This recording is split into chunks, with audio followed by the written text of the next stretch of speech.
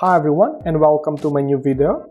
In this video we are going to be working with Raspberry Pi Pico. It is a great device, it is a great microcontroller. So we are going to be making an oscilloscope. For those of you who don't know what an oscilloscope means, it is a device that we can use to measure a signal.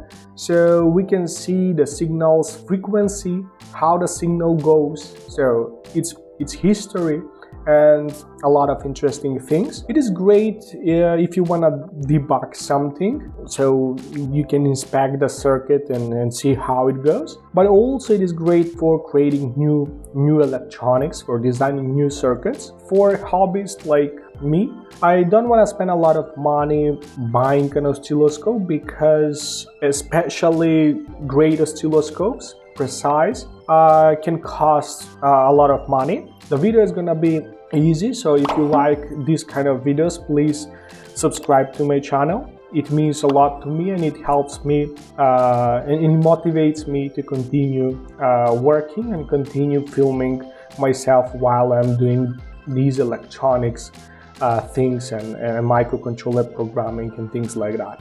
So thank you for that. So the microcontroller came unsoldered to me, so I will have to solder it. So now I'm gonna solder it, and after that we are gonna continue working, and I'm gonna share everything that you need to know to make an oscilloscope for yourself. So enjoy.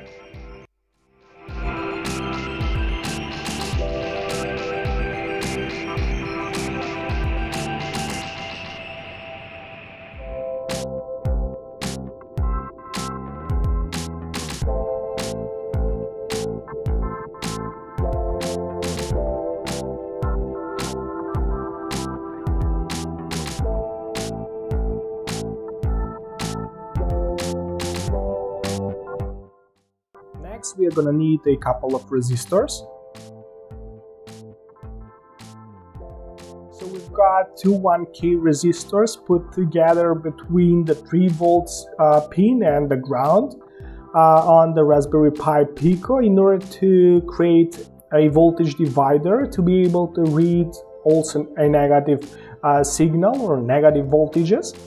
And also we've got 100K resistors put on the signal pin or the input pin, so basically for overcurrent protection.